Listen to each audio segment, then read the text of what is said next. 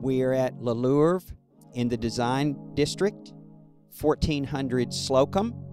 We have the honor and privilege of being with the owner of Le Louvre, Anique McNally. How are you, Anique? Fine, David. Thank you. You have such a great store, and you know, for me to be here speaking with you, my Texas, Arkansas accent, the French doesn't come through too well. It's great. But I think we need to take a tour of this store because it's so unique. Perfect. Well, we have a big space to go through, so we can start when you wish. Great. We have a couple of mantles here that are very interesting. For instance, this one with the fleur de lis comes from a chateau. It's been taken out for some reason, and we've acquired it. So these are wonderful for new constructions. We have one here that's a Louis XV original period piece.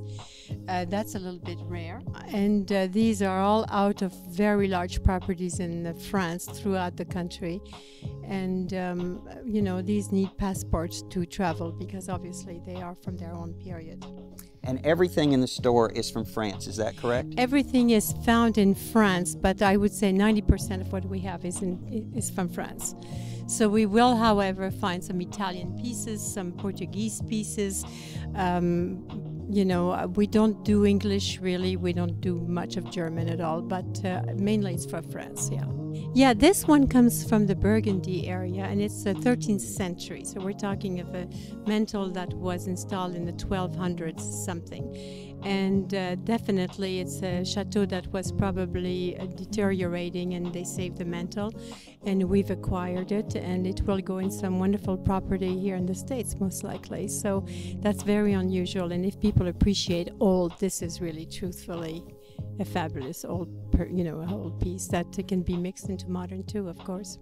So we found this bookcase in the south of France, and the elements, which is all the facing of it, the old pillars, they are from the 18th century, and therefore from that they built a bookcase behind to support it.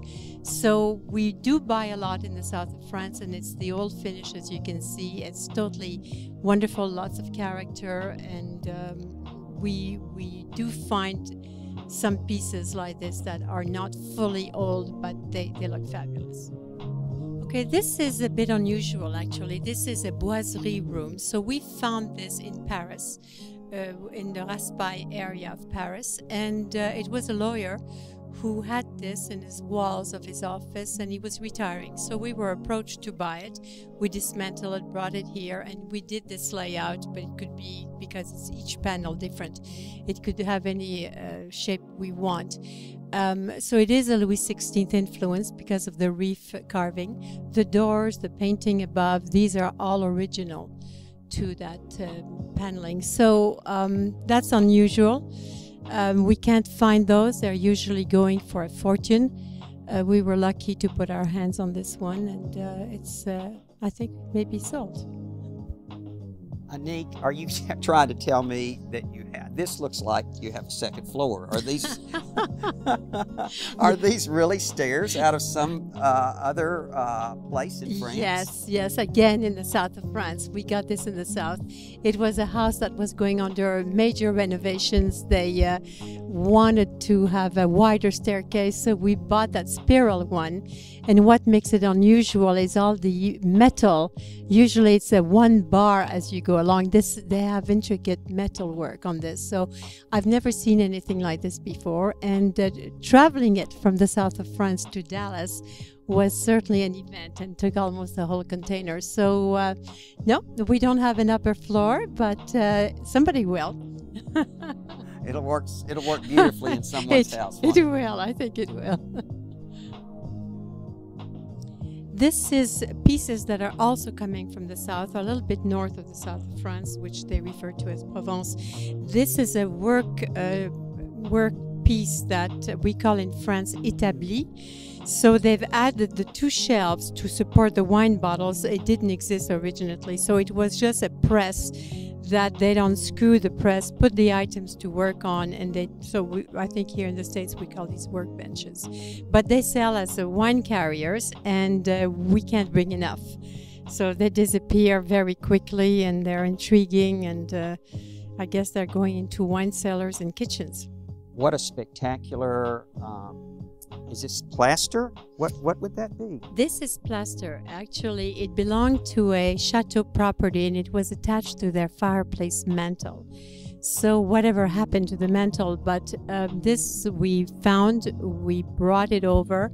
It is a Mireille, so it comes from the south of France. A Mireille is the person on the left, which is a young woman. We refer to them as Mireilles because they weren't married and they were keeping the lamb in the mountains or in the forest. So this is life-size, which is making it very unusual. It has sold.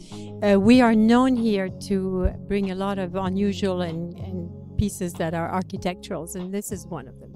It's probably the biggest we've ever owned, but it's magnificent with the dog and the sheep and the girls. So it's been sold to someone who's going to put it at the end of their dining room. So it's going to be spectacular to see when it's going to be installed.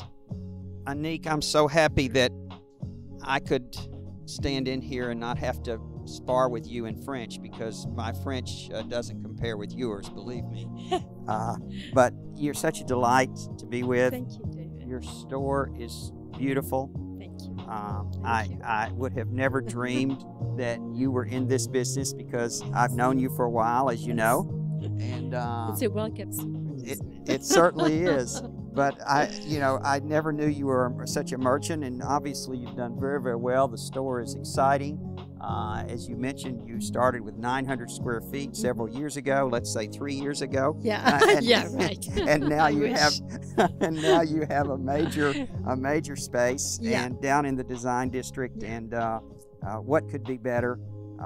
It's it's a passion. If you start this, you never get out of the business. It's a passion. You can't stop looking for things and finding the unusual, and it grows on you. So that's for life when you're involved into the antique furniture.